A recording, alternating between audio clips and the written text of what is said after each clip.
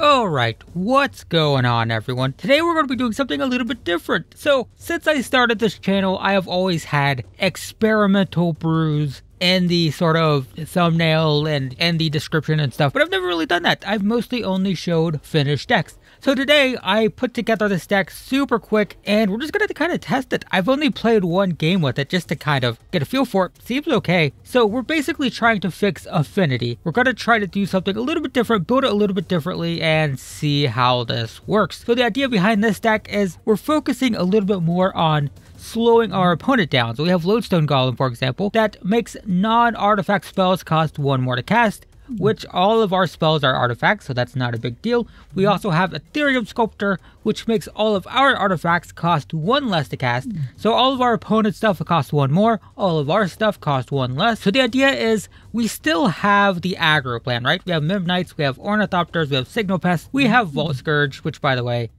I always hate how this is the real mana curve, because we're always paying 1 for this. But yeah, we have all of our aggro creatures, we have Cranial Plating, we can go wide, get Steel Overseer for +1/+1 counters. You know, we could do all of our typical go wide, go fast stuff with Affinity. The difference is because we can't go absolutely blistering fast with Mox Opal, we will have this aggro package that we will get sometimes, but when we don't, we can make all of our stuff cheaper, all of our opponent's stuff more expensive, and we have Mystic Forge, which lets us look at the top card of our library and cast them, so long as they're colorless, which all of our stuff is. Colorless or artifacts, these are not colorless technically, but we could cast everything with Mystic Forge, and we're just gonna try to go fast. We also have these, makes the opponent not be able to cast more than 1 spell per turn, turns off Storm, turns off a lot of decks actually. When we're casting like multiple spells with Mystic Forge and our opponent can only cast 1 per turn, that allows us to go wider than the opponent. So that's the idea. Sideboard, pretty typical stuff. Why is it sorted like that? That's interesting. You know, we can turn stuff off. We have more of these if that's necessary for Storm. We have Graveyard Hate, multiple Graveyard Hate. We have Removal Hate. We have more Removal Hate. We have Arcbound Ravagers in the sideboard because they're too slow for the main board at the moment in my opinion. You know, I'm not an expert. We have Dragon's Claw for burn decks. Yeah, stuff like that. So anyway, let's just get into a game. We'll go to tournament practice. And, well, god dang it. Didn't click that in time. It's fine, I'll create my own game. And we'll probably get an opponent like that really quick. Lots of people still play Modern on Magic Online. Of course, people are kind of stuck in their houses at the moment. I didn't mention, by the way, that it is absolutely pouring rain right now. It's probably affecting my audio, making it sound kind of fuzzy. This is fine. This is totally fine. We have new cards. Look at this. We got 1 copy of every new card. How perfect is that? I see no reason not to keep this. This is fine. So, opponent plays 1 Swept Heath. That's fine. Our turn. Draw. Master of Ethereum is great. So, we will play this. We will play Midnight. We will pay 2 life. And we're going to pass the turn. So next turn, I'm not sure if we should play Sculptor or Canonist. We'll have to wait, see what the opponent's playing, because I don't know yet. But if we play Sculptor, if we draw another land, we can play Lodestone Golem on turn 3, or Master of Ethereum and the Canonist, or, you know, who knows. It just depends on what we draw. But, yeah, this doesn't seem terrible. Opponent plays Wooded Foothills and just passes? Well, how am I supposed to know what to do if you're not playing anything? That's interesting. That makes me want to play Ethereum Sculptor. So we're just going to go to combat. And we're going to attack for 2. So we're not nearly as fast as typical Affinity, but this ability to make all of our stuff cheaper, it kind of leads to more explosive turn 3s and turn 4s. So we're not like going crazy and, you know, just like killing the opponent on turn 3, but on turn 3 we're going crazy enough to potentially kill the opponent on turn 4 or 5. What is this deck? Is this the toolbox deck? Looking like it. Knight of Autumn. That's not what I want to see. But what are they going to hit? We don't have too many crazy targets right now. I guess the Ethereum Sculptor is pretty good, but it's not devastating. That's what they blow up? Okay. Sure. Let's see a land, please. Please land. That's not a land. This kind of shuts down this deck, but they don't have a ton of removal. So I think we just play Cranial Plating. We'll get this on Vault Scourge. I'm assuming this is like the pod style creature toolbox type of deck, and a cranial plating on a Vault Scourge is probably gonna be good, assuming they don't just like combo off next turn and win. But putting it to 13, we go to 19, and we'll pass. That Ethereum Sculptor would have been so good though.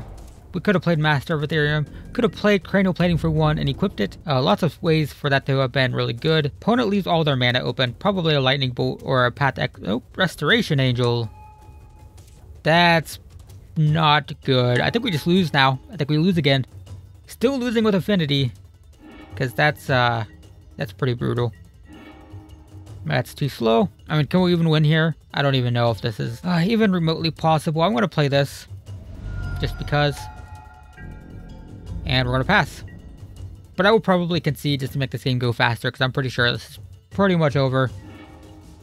Eldritch Evolution, yeah, this is the kind of the creature toolbox type of thing. Kiki-Jiki, yeah, and that's an infinite combo, so we lose. Alright, well, not looking good. Still not looking good. If that Ethereum Sculptor hadn't died, that would have changed everything. But we bring this in, because it can turn off Kiki-Jiki, bring an Arcbound Ravager, Arcbound Ravagers for the Night of Autumns. We can go down one of these. We can go down probably one of these, because they're trying to combo off, right? We're not gonna be going too crazy with those. I don't know if this really helps that much in this matchup, so we can go down these, and we'll try this. We will go first. One land is not good. Yeah, no, don't want it. Gonna mulligan. We've got a one lander again, but this hand is much more capable of winning with one land. So I guess we keep this one. We put this on bottom. So far, these new cards not doing a whole lot. It would have been much, much different last game if that Ethereum Sculptor had lived, but it did not. But we get 3 creatures on turn 1 before the opponent even has a turn. So that's pretty good. The problem is if they play like a 1-1, then all of a sudden this just doesn't look good. Path to Exile would be fine though. No, they get a Forest into a Bird of Paradise. That's fine. 0 power. Not concerned. That's pretty good. We need another land though. We go to combat. Attack. Opponent takes it, goes to 16. We go to 19.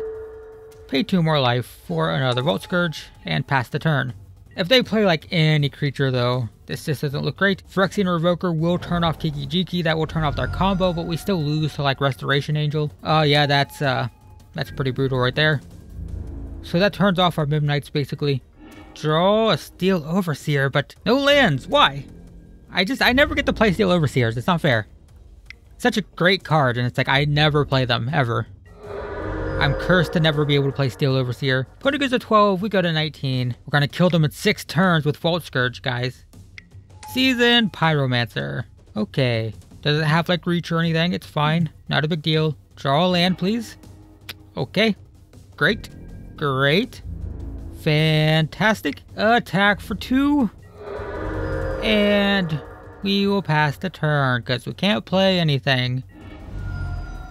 This deck's just not fun to play anymore, to be honest. I never have fun playing it. It's just, every time I play it, it's just kind of miserable. The deck just doesn't do anything anymore. I can't ever get anything going, ever. Metagame's not controlling at all, and yet I can never, like I can't stick a Steel Overseer over my life. And yet, if I draw an Arcbound Ravager, then I will be playing against pure aggro, and it's too slow. And like that's been my experience with this deck. Alright, yeah, we just lose. I'm over it. Yep, good job. Were we drawing a land? Nope. We're gonna get into another game because that was horrible. Horrible. Terrible. Terrible game. Alright, we are going to play first. Of course we are. Great. Great. Great. Great. Great. Sure. This is terrible, but if we live until turn 4, we'll be fine. We do have Inkmoth Nexus and Cranial Plating. That's probably the only redeeming factor of this. We're gonna keep. Put a Midnight on bottom. Done. Land. No, this land. Good thing they have a stop on my upkeep. I would have played the wrong land there, but they have a stop on my upkeep for some reason. So I didn't make that mistake. That's nice. What are we playing against? Blood Crypt is gonna absolutely eat through this hand if this is any kind of Rakdos control. It's like the perfectly wrong hand for a Rakdos deck. Of course. I can't with Affinity anymore. If I draw an aggro hand, I play against decks with board sweepers. If I draw a Cranial Plating, I play against a deck with a lot of spot removal. It's so miserable. It's just not fun anymore. It's not a fun deck anymore. I don't want to play it anymore. Not having fun with Affinity.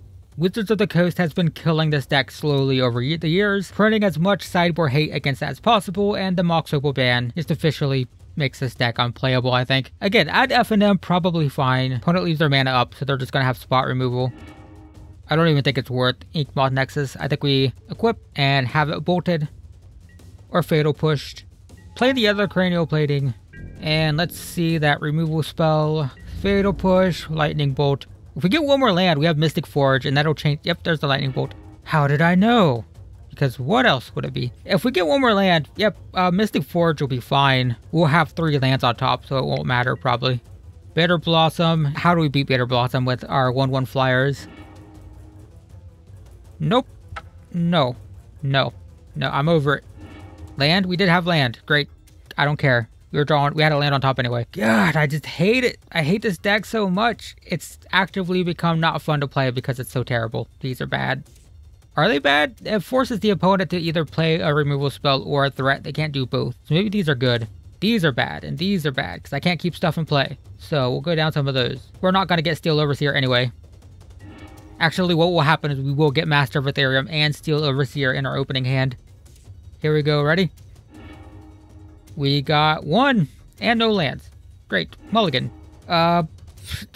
Sure. This is terrible. Like, there's just no good hands with Affinity anymore, it feels like. Glimmer Void, because we're going to draw more lands, probably. And we'll play this. We will play this, and we will pass. Okay. Next turn, we'll play Ethereum Sculptor, and if we get Lodestone Golem, that'd be cool. I'm not counting on it. Well, we get another land, so we'll play it eventually, no matter what. Okay. Attack for 1. Super exciting. Opponent goes to 19. And we pass the turn. Bitter Blossom again. Great. Great. Great. But they didn't kill my Ethereum Sculptor, so that's good. No, Mystic Forge is so good. That's the only thing that can beat it. That's the only thing that beats Bitter Blossom. We should play that first, I think. Because they could have Thoughtseize. Alright, we go into that. Pay 3 for Mystic Forge. That's free. Can't play that, can we? No. So we will attack for 2. I'm not going to bottom the Edge Champion because it's going to be really good against this deck. I want it in my hand. Bitter Blossom. Yep. Opponent goes to 16. Lodestone Golem is going to be good in this. Oh, never mind. They have. I was going to say it's going to be really good because they're mana screwed, but they do have a 3rd land. So Mystic Forge and Ethereum Sculptor. Oh, somebody kill me, please! So Mystic Forge and Ethereum Sculptor is fantastic in this deck because we get to rip cards off the top and they're cheaper, but of course, we don't get to do anything with this deck. You can't have fun with Affinity anymore, guys. Deck's dead. It's not a fun deck to play. It's actually kind of miserable. We have to pay full price for this. That's right. So we'll play that. Great. This is free. Hey, well, this is kind of cool. Look at this. Holy crap. What's happening? Well, that's free. This is fun.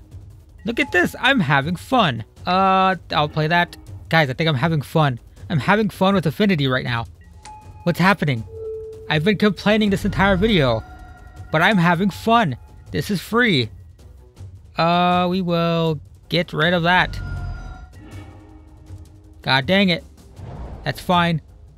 This costs 2, so we will pay 2 for that, and they cannot touch that. Let's put this down here. It will have protection from all colors, and I'll just throw this. I'll trade. I have enough creatures now. This is fine for me. Yeah, that's fine. Great. And we'll pass, I think, yeah.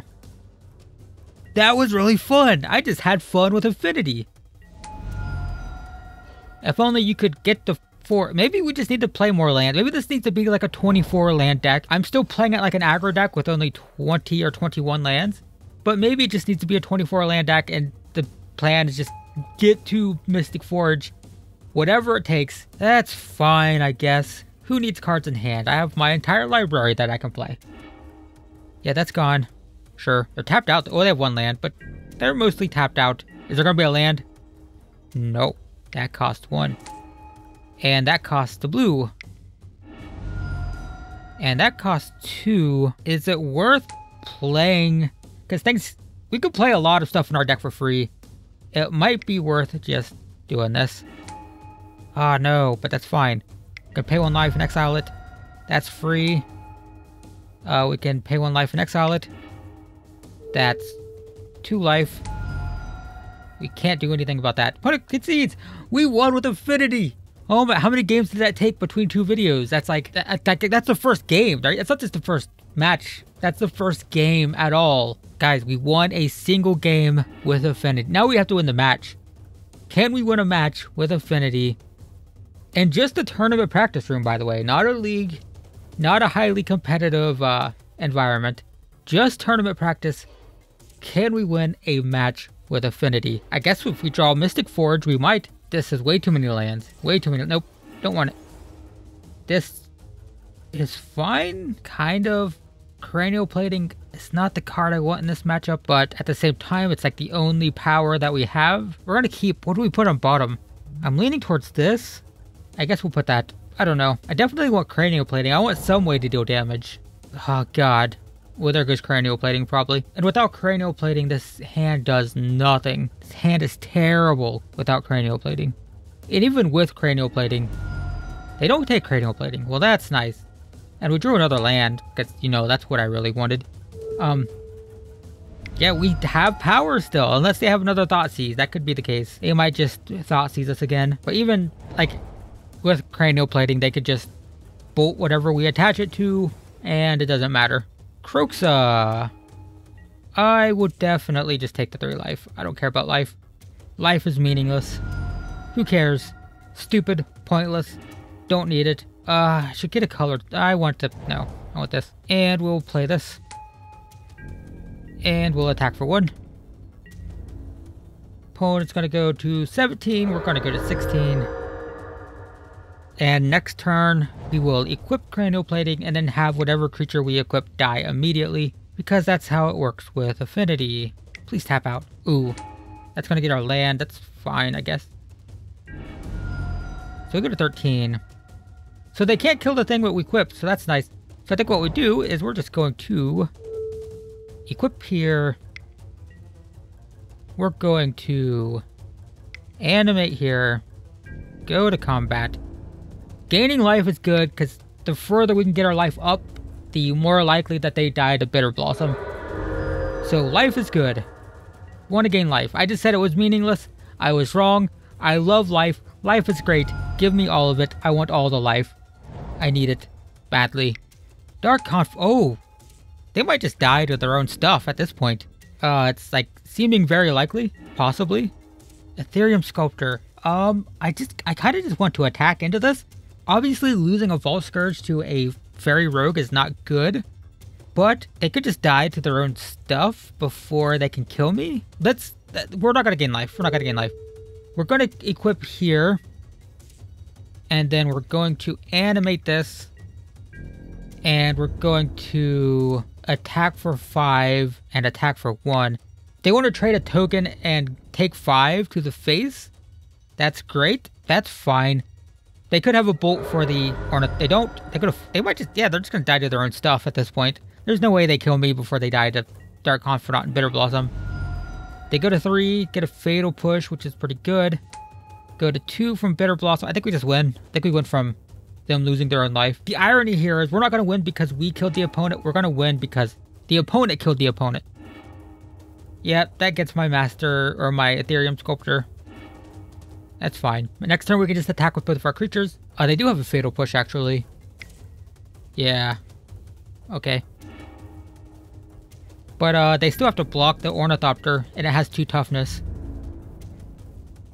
They attack for 2, that's fine. So we go to 17, see what we draw. Cranial Plating.